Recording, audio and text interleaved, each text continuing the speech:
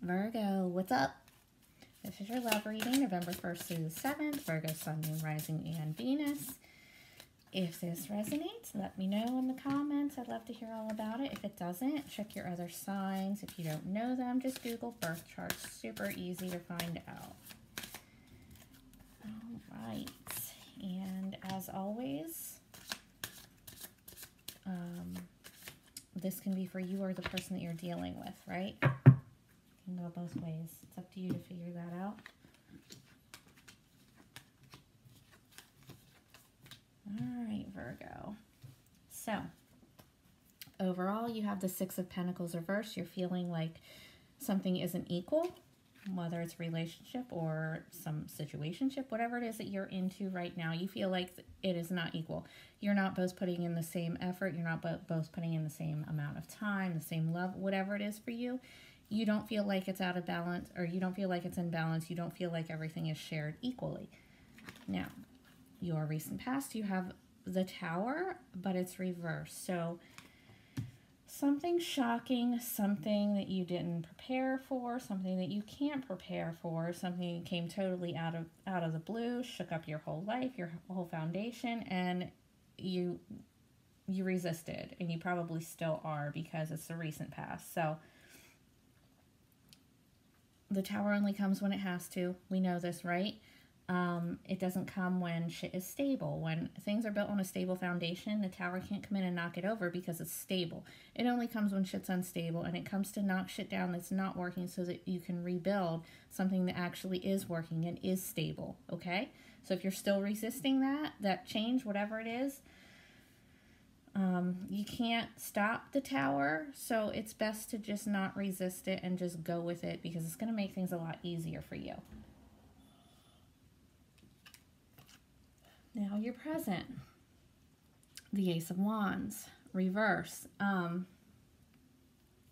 Fire energy, Aries, Leo, Sagittarius. You could be dealing with one, you don't have to be.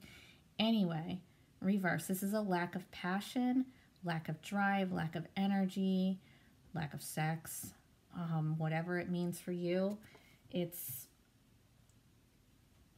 You don't feel like there's any kind of new beginning. You don't feel like there's any kind of passion. You know, you might be feeling drained, tired, whatever.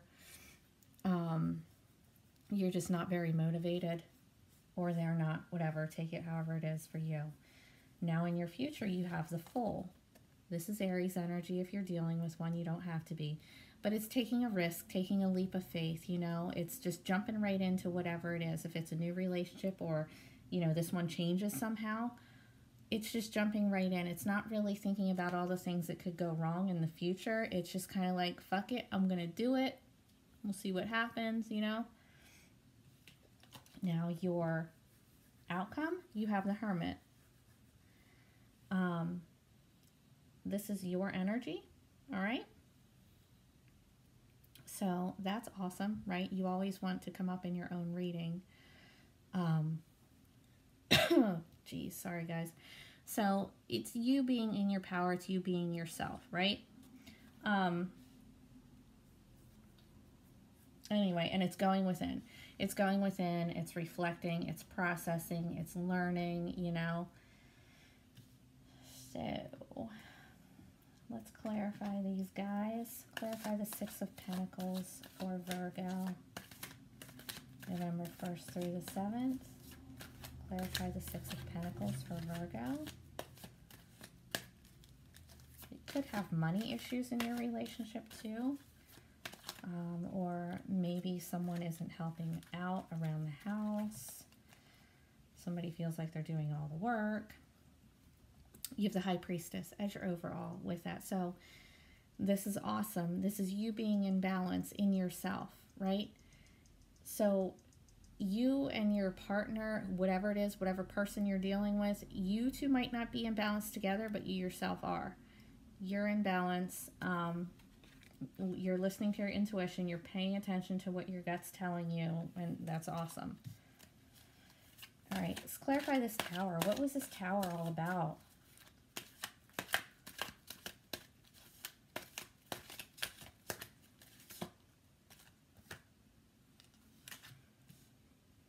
Five of Cups, sadness. Not extreme sadness, but sadness, depression nonetheless. It's crying over spilled milk, things that happen that are done, they're over with.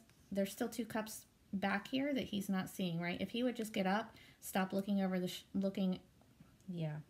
stop looking at all of the shit that went wrong and turn around, he would see that he still has 2 cups left. All is not lost, all right? It's kind of just learning to focus on the good and not the bad. So like with a Tower moment, you know, you're probably focusing on whatever, how scary it is, how shocking it is, everything's crumbling. But if you just get up and turn around, you still have 2 cups left. It's not all lost.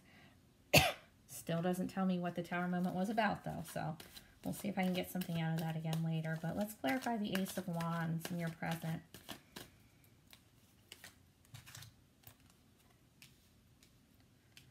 Ten of Swords reverse. All right. The Ten of Swords is crisis, it's defeat, it's despair, it's heartbreak, it's betrayal. It's pretty shitty. Now reverse.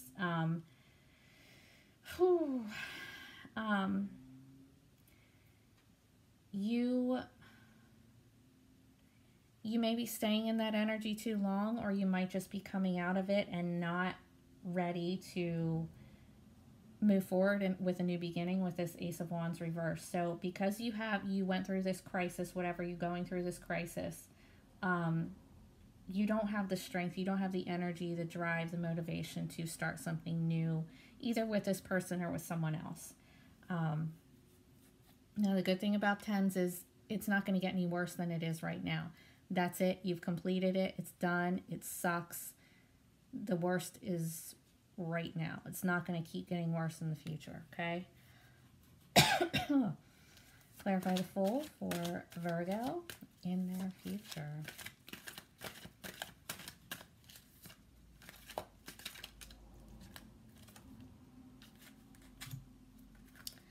Five of Wands, reverse, more fire energy, Aries, Leo, Sagittarius.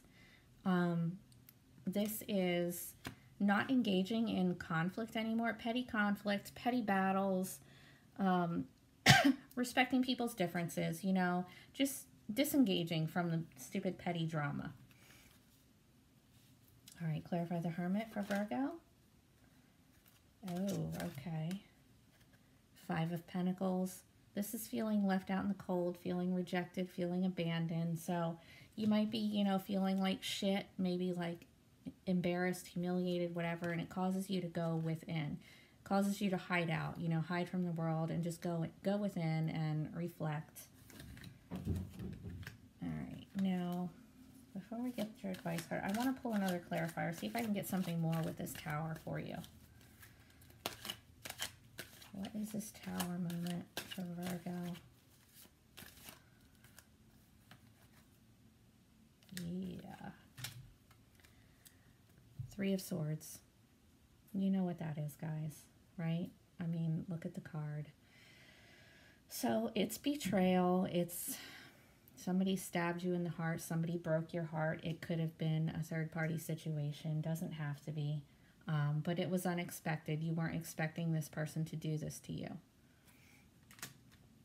Sorry, guys. That's really shitty. All right. Let's get your advice.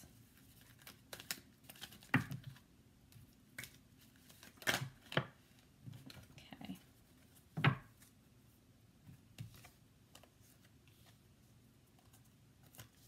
All right. So your advice, you have the Emperor.